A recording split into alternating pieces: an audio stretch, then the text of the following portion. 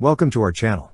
Don't forget to subscribe and put likes, because your support is important for us. And here we go. Recent reports from Bild on April 2, 2024, reveal a significant improvement in the supply of ammunition for Ukraine's Gepard self-propelled gun anti-aircraft systems. Initially facing shortages due to limited supplies in Germany, Ukrainian operators had to ration their use.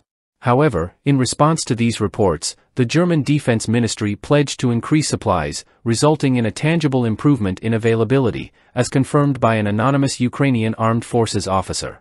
In an extraordinary mobilization effort to support Ukraine following the 2022 Russian invasion, the German government collaborated closely with Rheinmetall to address major logistical and technical challenges in supplying fresh munitions for the Gepard self-propelled gun anti-aircraft system. Faced with acute ammunition shortages exacerbated by the withdrawal of Gepard systems from active service around 15 years ago and the reluctance of other nations to share their stocks for political or constitutional reasons, Germany took decisive steps to boost its domestic production capacity.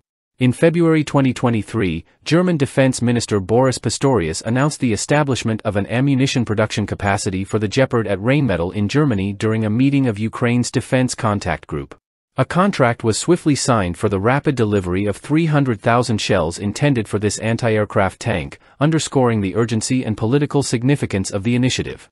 By September 2023, the first shipment of new ammunition for the Gepard was dispatched to Ukraine, comprising 40,000 shells out of the promised 300,000.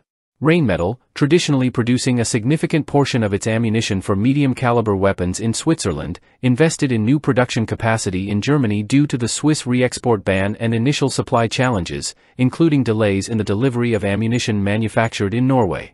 This development required a blend of reverse engineering and adaptive development to efficiently produce munitions compatible with the Gepard.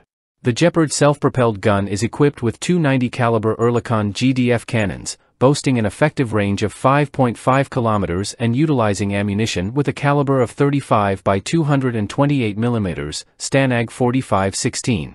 Each cannon features a dual-band feed system for anti-aircraft and armor-piercing rounds, with a combined rate of fire of 1,100 rounds/min. Despite its formidable capabilities, reloading the guns has posed challenges, limiting their effectiveness in combat situations. Ukraine deployed the Gepard air defense system to counter the 2022 Russian invasion, with Germany approving the transfer of approximately 50 refurbished Gepards to Ukraine, including units previously sold in Brazil and Qatar.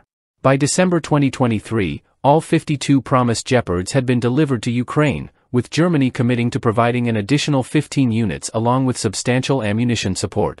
The enhancement of the Gepard anti-aircraft system through increased ammunition supply underscores Germany's commitment to supporting Ukraine's defense efforts and strengthening bilateral ties amid ongoing geopolitical challenges. As Ukraine continues to fortify its defenses against external threats, the Gepard remains a vital asset in its arsenal, bolstered by Germany's steadfast support and cooperation. That's all for now. See you later.